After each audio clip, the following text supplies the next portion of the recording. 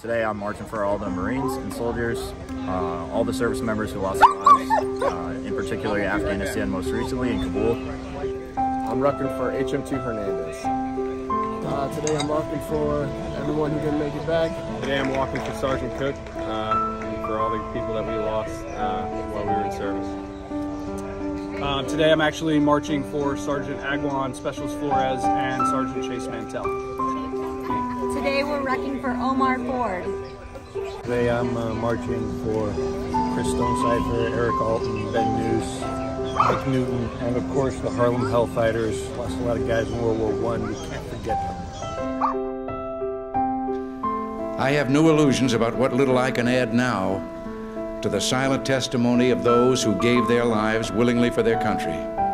Words are even more feeble on this Memorial Day, for the sight before us is that of a strong and good nation that stands in silence and remembers those who were loved and who in return loved their countrymen enough to die for them. Yet we must try to honor them, not for their sakes alone, but for our own. And if words cannot repay the debt we owe these men, surely with our actions, we must strive to keep faith with them and with a vision that led them to battle and a final sacrifice.